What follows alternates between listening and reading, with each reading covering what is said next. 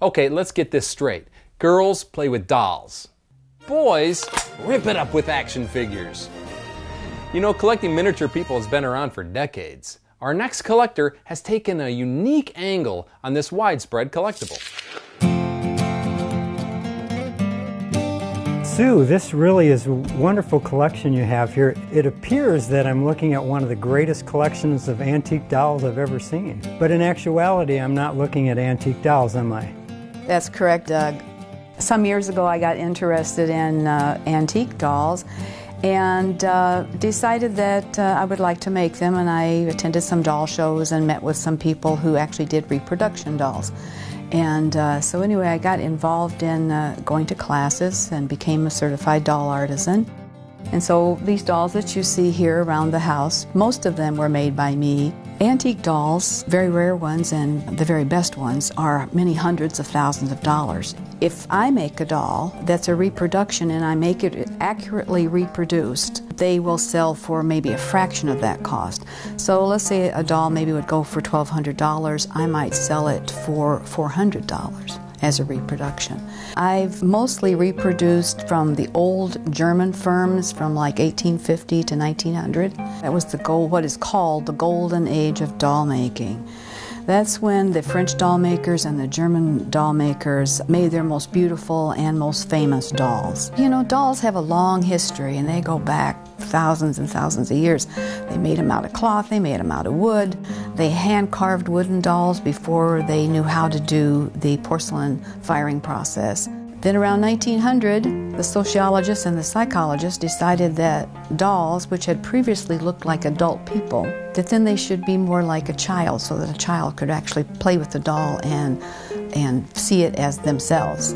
The master mold is made from the antique doll, so that it's exactly like the antique. Some of the more rare dolls, they would not allow them to be used to make a mold because of the likelihood that it might break, might crack, might chip, and that would forever damage that doll. So I'm sure there's dolls out there that haven't had molds made, and there's also dolls out there that haven't been found yet. They're in great-great-grandma's attic and nobody's discovered them, and believe it or not, they do come out now and then, and all of a sudden we find a doll by a doll maker that's never been heard from before. It does take many hours. If you, say, would begin at the beginning of the week and you worked constantly 8 hours a day, you would probably finish it by the end of the week. Is this really a collection, or what exactly am I looking at here? While I don't actually consider myself a collector, I guess what is a collection? A collection is if you have many items of one thing, and I have many dolls.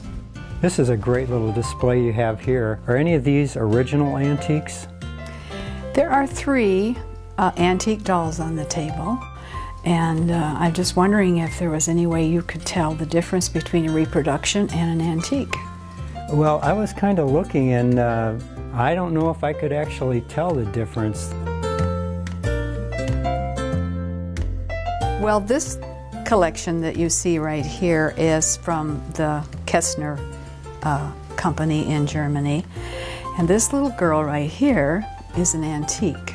One of the ways, Doug, that you could tell the difference is if you look at the eyes in this doll and this doll, which are original antiques. When they set the eyes in, there will be a gap in there because the eye itself did not exactly fit the socket. So a lot of times if you look at that, another way to tell is look at the painting. It's a little bit softer. This little girl has a little bit higher color from today's painting, and these have much softer colorings. Sue, you were talking about the transition of doll making from the older ones where they looked like adults and the newer ones where they started looking like babies. This is the China head, one of the earlier dolls made, and they were made to look like adults. I always think that this one kind of looks like our grandmothers might have looked with the type of clothing that she has on and the hairstyles that she has. And then in the mid-1850s, they decided that they should make dolls that looked more like children. And so this was, we think, one of the very first ones that was made to look like a little girl doll, for instance, rather than the lady dolls. Sue, tell me, how's your husband feel about your collecting? Well, he's pretty tolerant, Doug, and for the reason that he's also a collector.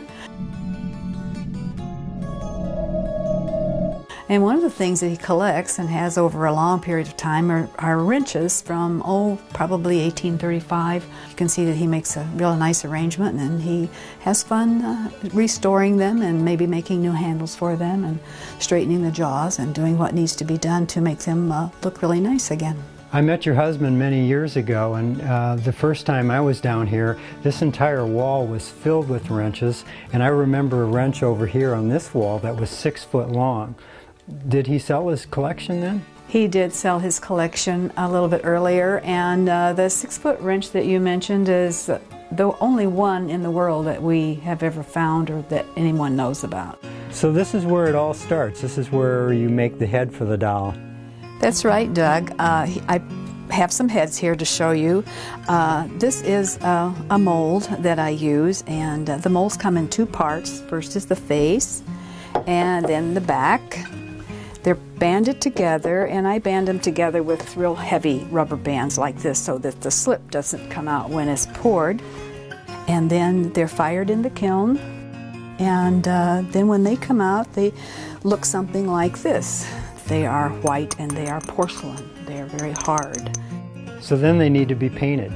This is it. This is kind of where the doll comes together, and she's made beautiful. And it's done in about 5 firings, sometimes 3 if it's a smaller doll. But for a doll like this, I may do anywhere from 5 to 7 paintings.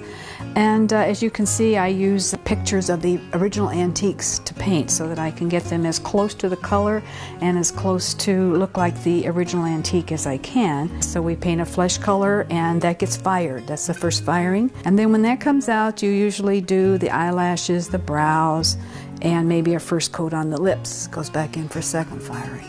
Then you still have the hair to deal with, and you have this, and then you have to do 2 or 3 more coats to get all of this to have the depth of color that you want.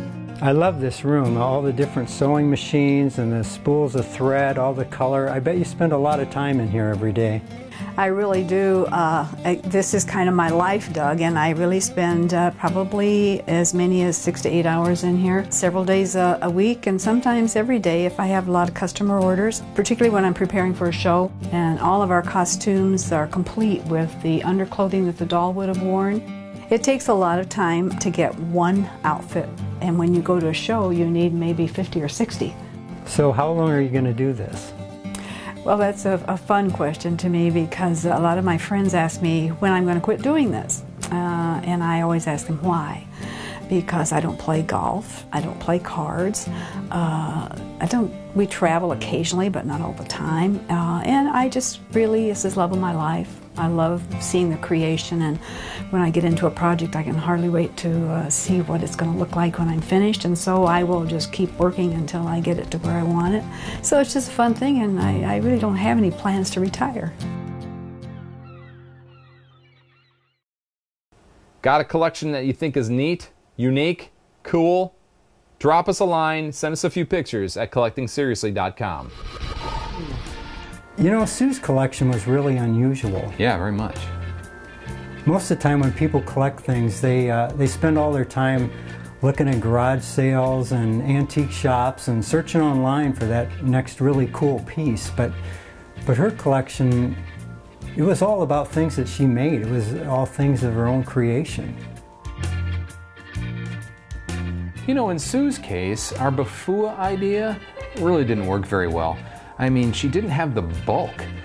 Compared to most, her collection was really small, and you know, she may have had her favorites, but really every item was unique.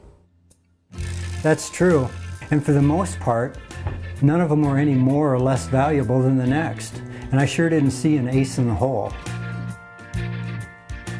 You know, I love meeting people that have such a passion for their hobby, but I gotta admit, this was a really difficult interview for us. It really was, because her collection didn't have any antiques, which is what I relate to. Her hobby is all about the expertise that she's acquired in duplicating antiques. Well, she certainly is talented. And patient. So thanks for checking out Collecting Seriously. where we get in touch with extreme collectors, maybe even you. Ooh, I like that. Or how about this one? Let your imagination get the best of you. Or let your imagination run wild. I don't know, something like that. That's what we need as a catchphrase. Yeah, that would be great. You know, by the way, do you think they've noticed that we're not really playing this game? I don't even know how to play this game, do you? Yeah, well, I think so.